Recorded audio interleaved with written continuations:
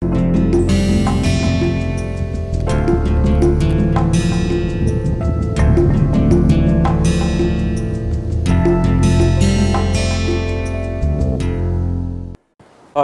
we had talked about this frustration aggression hypothesis. Today we are going to talk about a model, Anderson's and Bushman's model, which basically tries to explain this whole process of aggressive retaliation, aggressive reactions in the light of the information processing model. If you look at the different schools of thoughts in psychology, the whole theories in psychology, the whole nature of research in psychology, they were influenced at times in the history by different schools of thoughts. For at one point in time, behaviorism was very strong, the Freudian thought was very strong. So similarly, a time came when the information processing model became extremely important. And what Anderson and Bushman did was that they tried to look at the social cognitive information processing of aggression. So now you have a social dimension to it, you have a cognitive dimension to it, and then it is with respect to how the information is processed. If you look at the whole the basic premise of the information processing model, all it says is that you have an input, you have an output, and then some processes take place in between, and therefore, how the input will lead to certain type of an outcome, that primarily depends on how it is processed. So Anderson and Bushman, what they did was that they were also trying to implement the same model, trying to suggest that when you have a source of anger in your environment, there would be some social factors, and there would be certain things that you already have experienced. Yesterday, you remember towards the end we were talking that even with more and more of experience, the sight of the sound of frustration can also trigger the same amount of anger. So it is not that every time the real threat has to be in present in front of you. So what this model suggested was that by that time it was established that memory is a complex associative network of nodes characterizing cognitive notions and emotions. So you have a certain now memory of what led to what in the past, and therefore you have a good network of certain nodes, the primary factors that had triggered aggression within the environment, that were the source of frustration, that were the source of aggression, that you already have. So life experiences, what it does is that it will facilitate the linkage among those nodes. So you have different episodes, and then based on your earlier experiences, you start establishing relationship, and this is how you start saying that this is a troublesome group.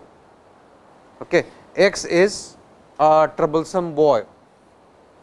So that is how the networks are formed. And then they say that a strongly interconnected set of concepts make our knowledge structure. So what leads to anger? You have that type of understanding depending on the connectivity between these types of nodes, which is again dependent on the life experiences. Now these knowledge structures guide our interpretation.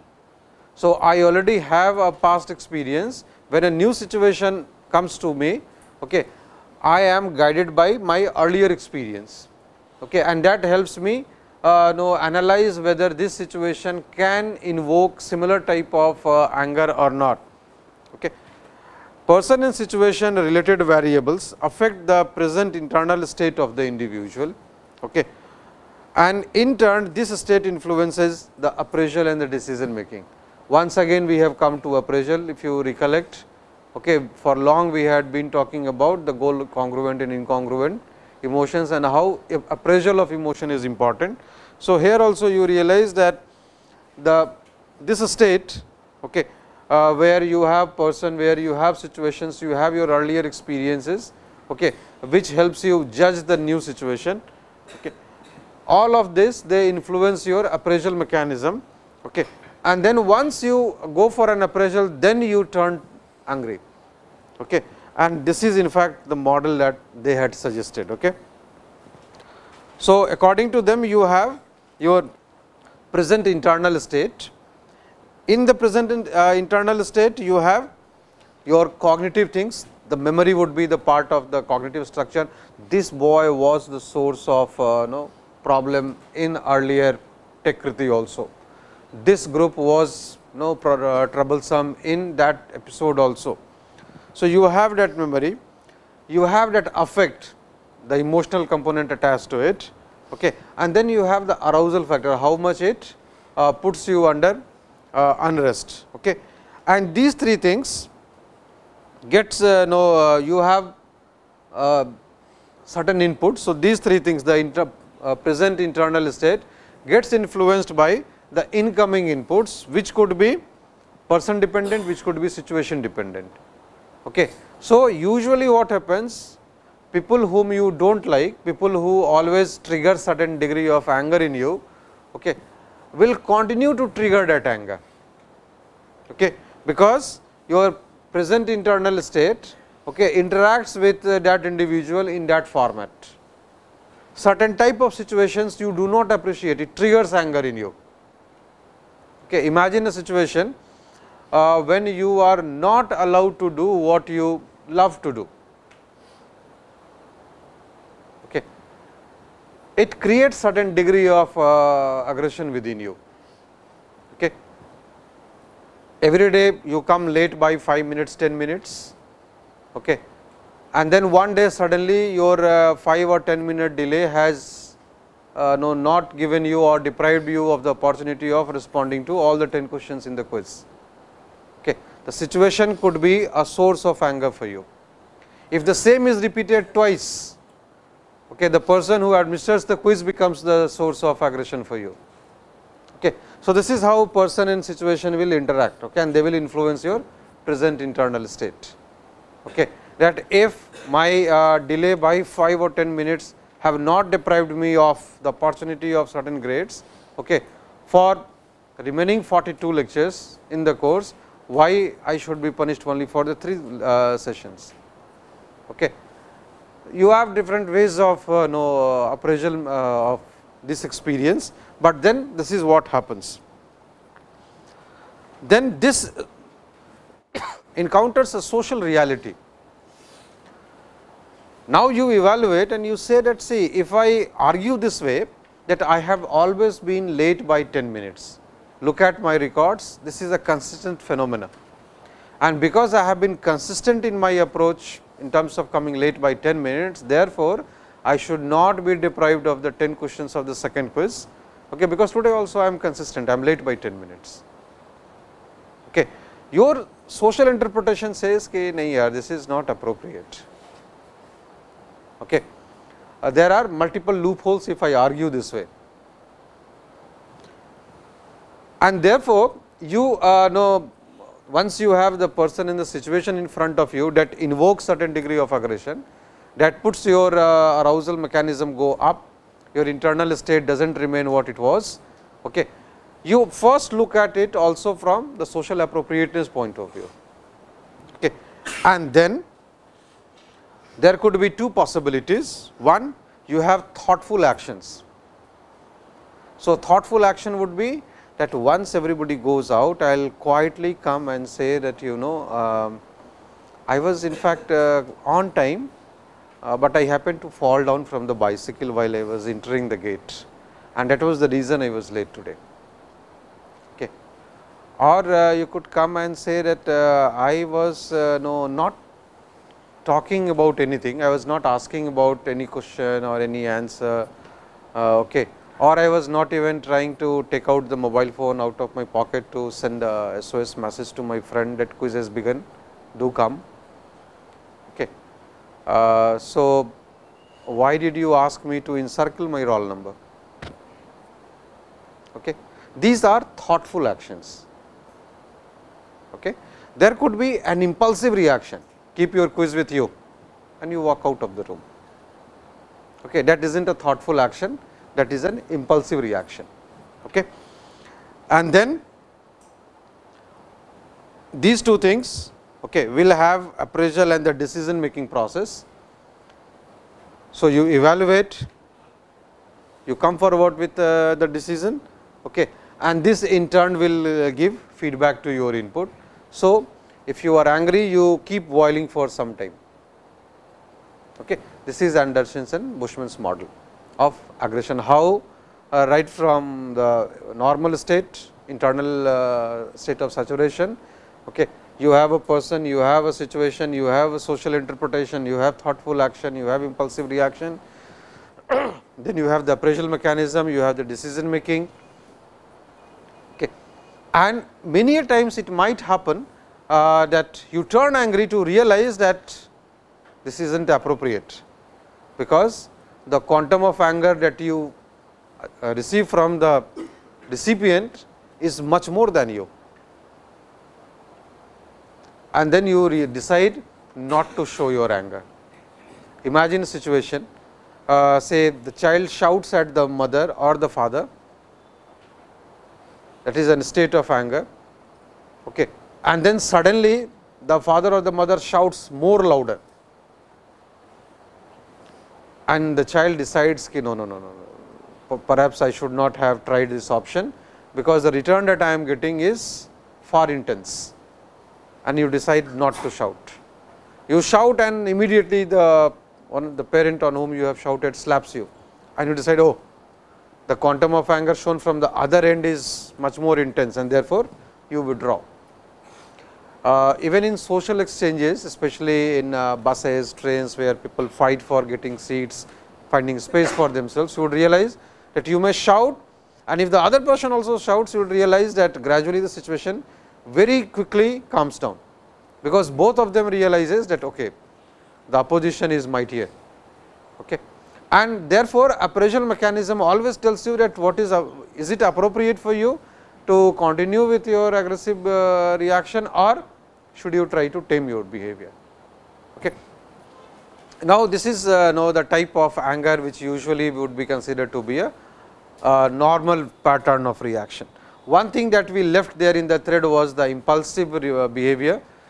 Impulsive behavior we would come little later again, but with respect to not the usual impulsive reaction, but cases where individuals experiences inability in terms of containing their impulses. Okay. Usually what happens, most of us are you would boil within and you would say ki I feel going and hitting him, but then you only say this, you do not do it. Okay. So, you have your ability to contain your impulse. There are few who do not have this control mechanism, and that is considered to be a disorder, that we would be talking about the fag end. Now, we come to two interesting type of aggressions, indirect aggression and direct aggression. Okay.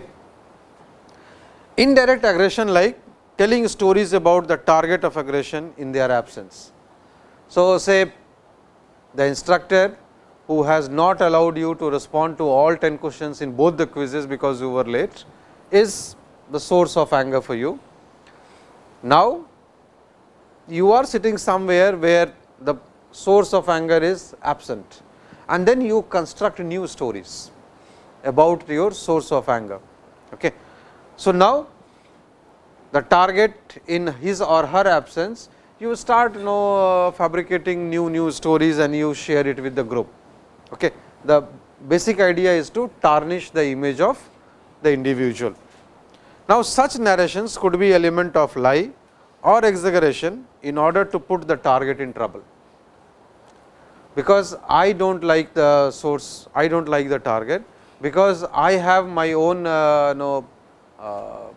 process of interpreting the target, I have tagged him as a source of aggression. Therefore, I would cook all type of stories, okay, that would be full of lies, that will be no extra exaggeration of a very small episode that had happened. Okay. But then This is how you reflect your emotion. This is a form of indirect aggression. Once again, researchers show that this is the form of aggressive reaction mostly used by women. That does not mean that women do not show direct aggression, no? But largely indirect aggressions are shown by women. Direct aggression basically is a state where the aggression is manifested in the presence of the target. Okay.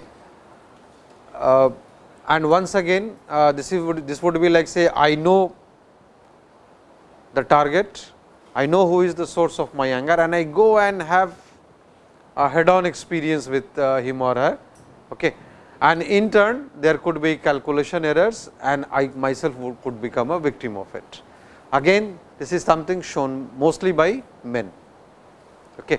And that is the reason you would find that most of the situations where some degree of brutality is involved in the aggressive phenomena, where somebody becomes a victim, fracture, cut, wounds, bloodshed. Okay.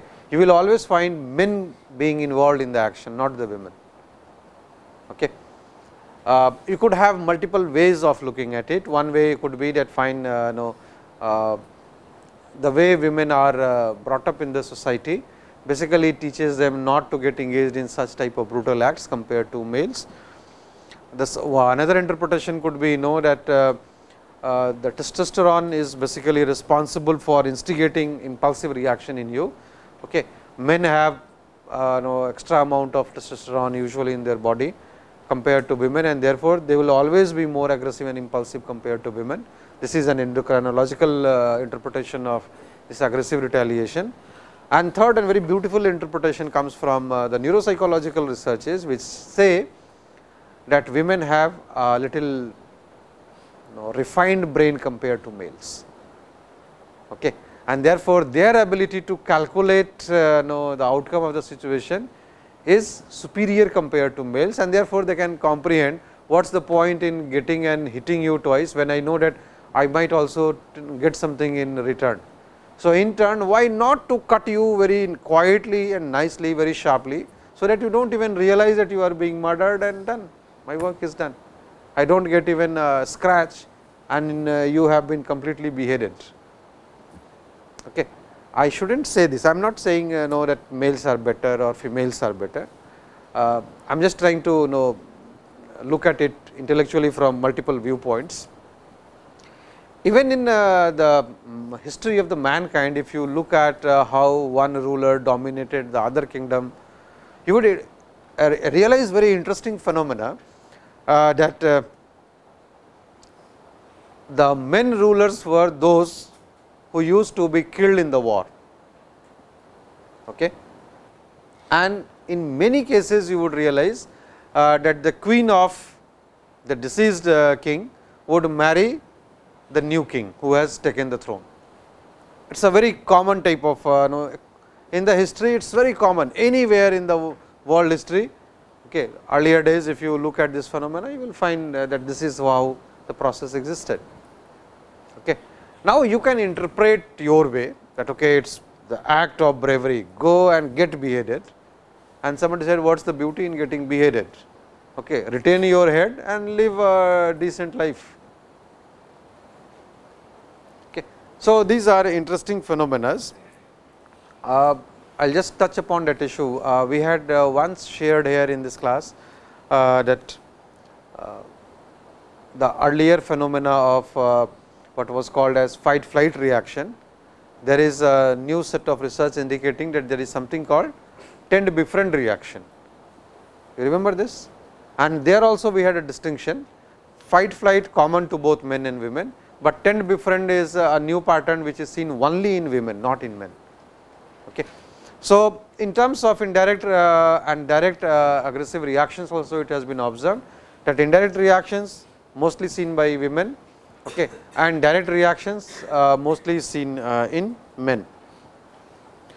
Now, we come to an interesting thing where we would be primarily talking about the correlates of aggression. Okay. What are the factors that basically precipitates greater degree of anger in you? okay, that makes you much more aggressive compared to others. Common ones: parental rejection. Okay. You somehow realize that you are an unwanted child, your parents do not love you, and this can, right from the earlier days of childhood, can make you keep boiling within. Such individuals, okay, are likely to be much more aggressive in their approach compared to others. Familial discords, you have all types of push and pulls in the family, okay, and there was a great degree of disharmony that existed between the members of the family, okay, especially the two parents. If one has experienced painful punishments in life, or did not experience it, but always had the looming danger of physical punishment. Okay. So, if you have been repeatedly physically abused, okay, for minor of the errors, you were punished by the parents. For slightest of the error in the classroom, the teacher punishes you. Okay. For some type of reactions that you show in your group, some members of your own play group also beats you. If you have been the one who has repeatedly received painful physical punishment in life, that can make you extremely angry within.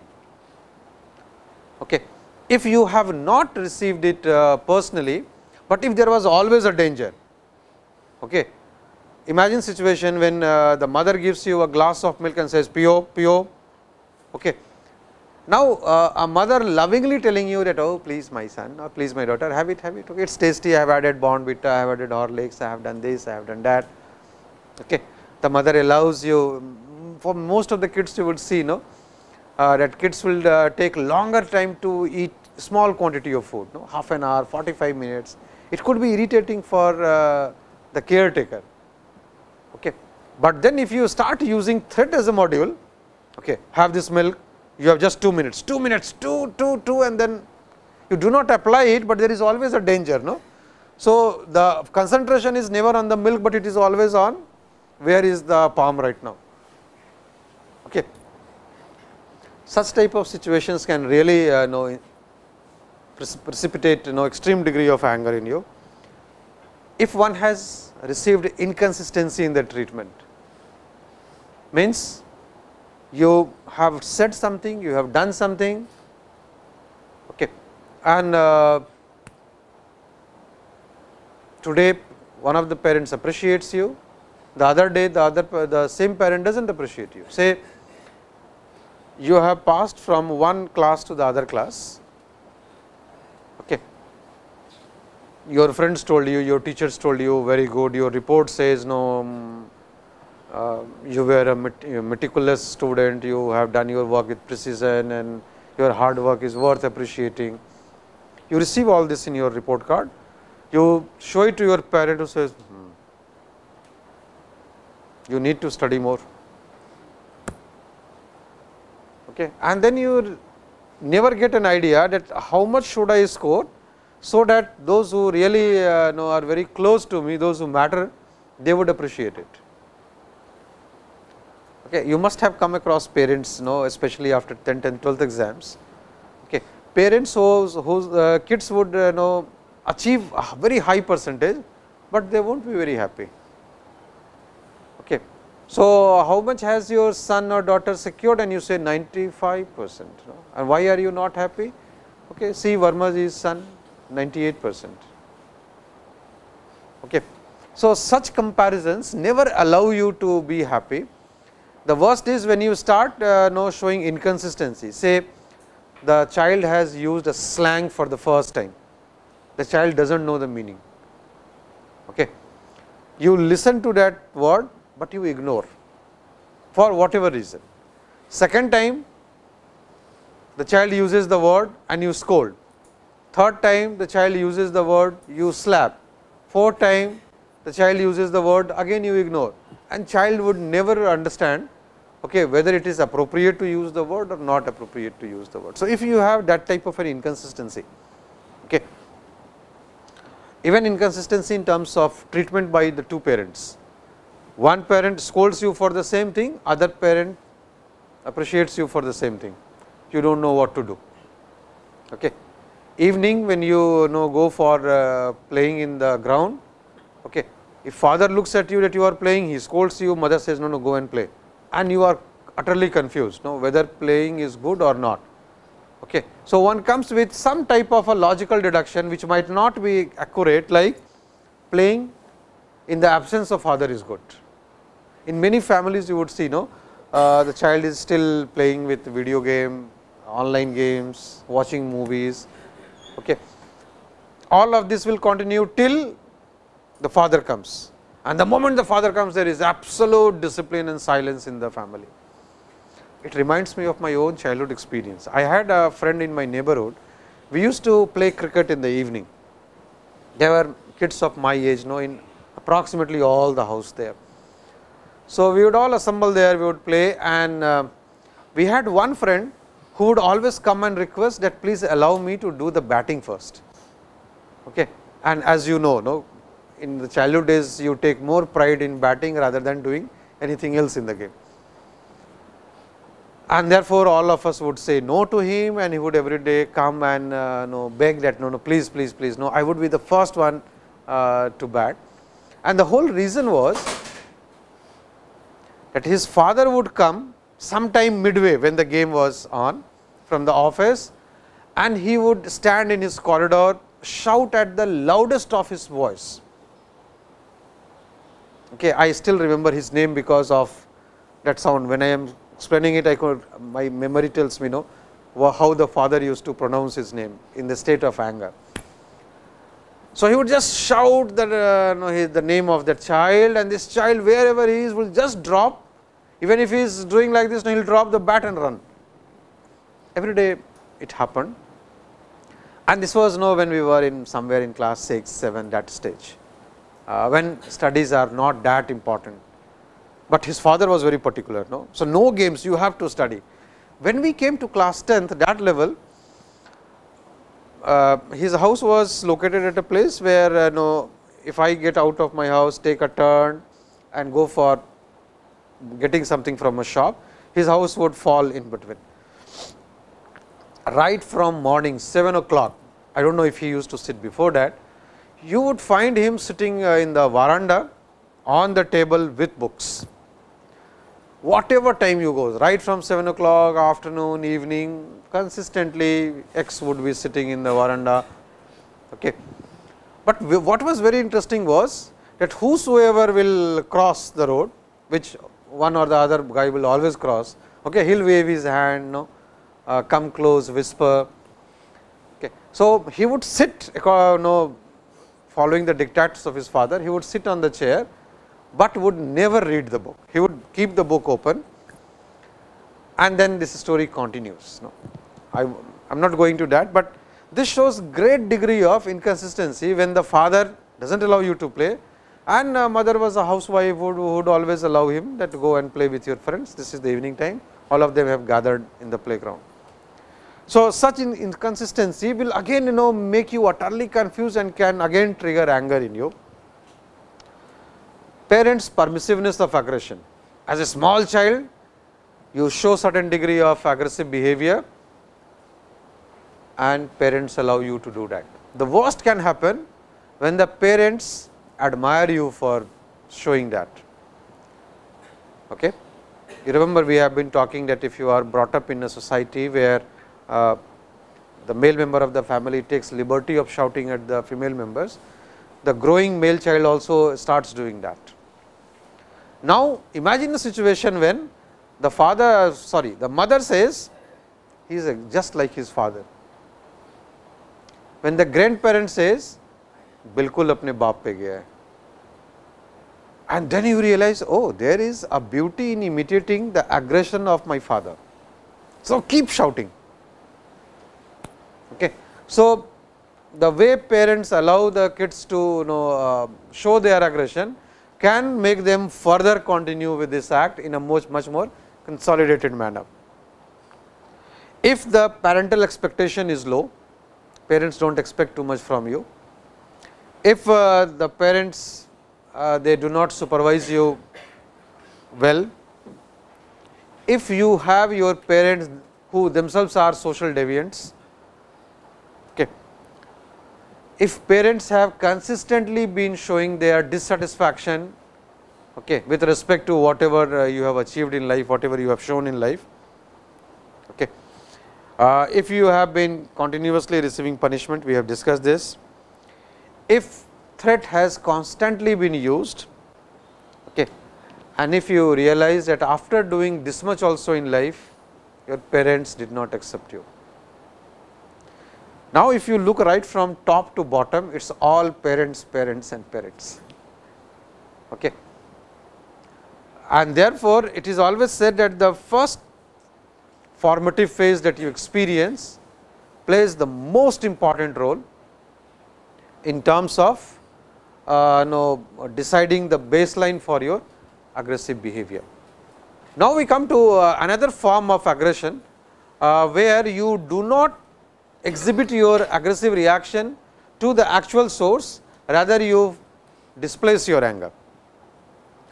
The person responsible for the thwarting act is always the primary target. No? So, if whosoever is responsible, if you are able to identify, your aggression will always and always be directed to him or her.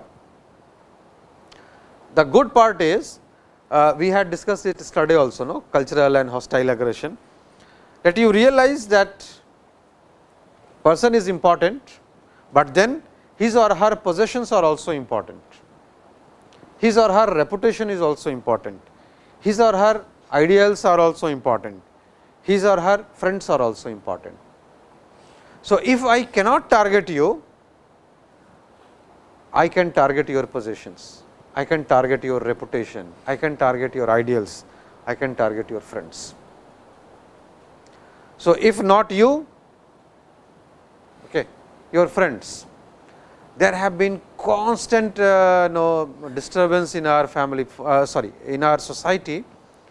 At least in the past few years, we have not heard it so much, but I would say that 5 years before this timeline,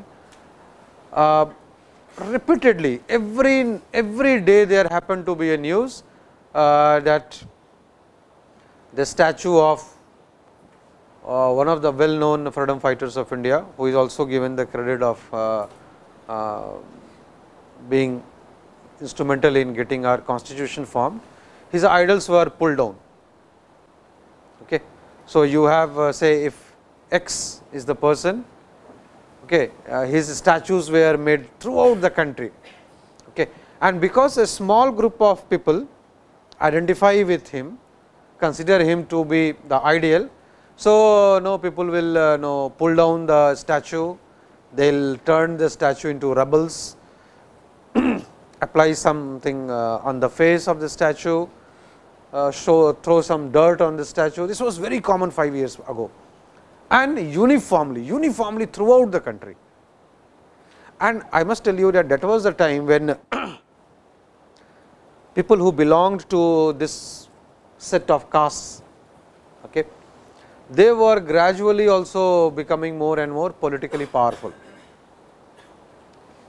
Okay. And this tug of war continued for very long, more than 2-3 years it continued, and then gradually it stabilized to a certain extent. Now, this is like say targeting your ideals. Okay.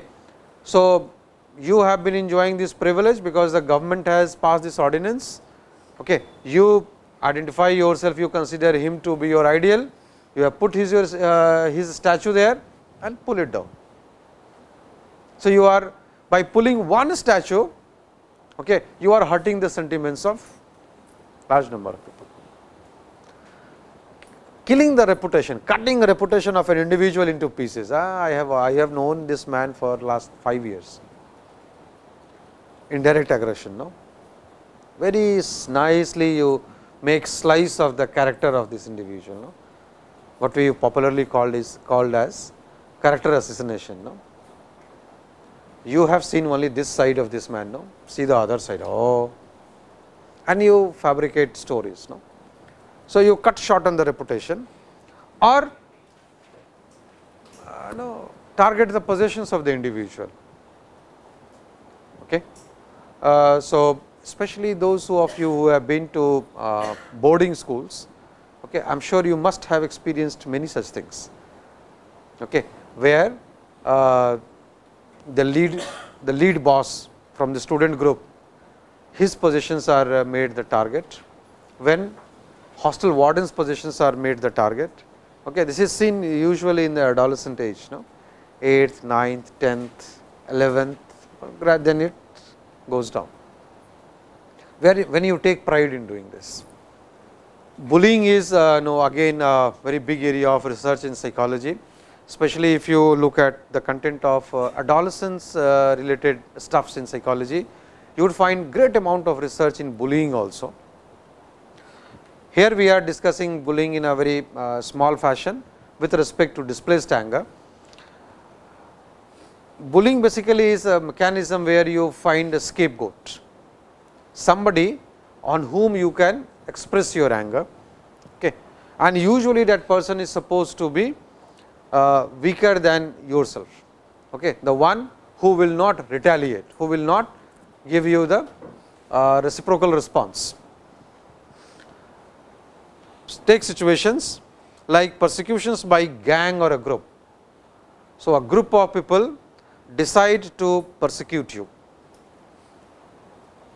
being cruel to weak and defenseless. Okay. It could be done at a smaller level, it could be done at a very larger level also. You remember long time back there was some problem in Odisha when very draconian act took place. A group of people had put a vehicle on fire, a jeep, where somebody was sitting inside, okay, and that somebody happened to be a foreign national who was working as a Christian missionary in the state of Odisha. Okay. And this story, Graham Stanley was the man, and this was in the limelight for very long. Okay. And the person who was caught by the police that he is the one who should be held responsible for the act, kept on negating that he is repentless, and he had his own way of looking at it. Now, a group of people can go to this extent, where you decide to persecute an individual. Okay. When you become extremely cruel to somebody who can't defend oneself. Okay. So, you find that you can shout at your servant, you can slap your servant, you can punish your servant. It is very common, in the urban areas you would repeatedly find reports of physical abuses of maids, okay, beating maids, chained maids. Okay. If you look at the archives of the newspaper, I will say that every 15-20 days one such news appears. I am sure that these are underreported cases, okay, but certainly there are many more such things. At a larger level, look at the present political disharmony that has taken place. One political party within country asking the government to vote for an issue that is going to be debated in the United Nations. Whole of the youngsters, Tamil youngsters who are defenseless, okay, and you kill them, you shoot them, saying that fine, they were killed in the battlefield. And now, after these many months, the new report shows that fine, they were caught somewhere else, they were without firearms, they were brought to somewhere, and then they were shot from a very close range. Okay. I do not know if you have seen this video. There is a documentary film, no? I think, what is the name of the documentary, do you remember?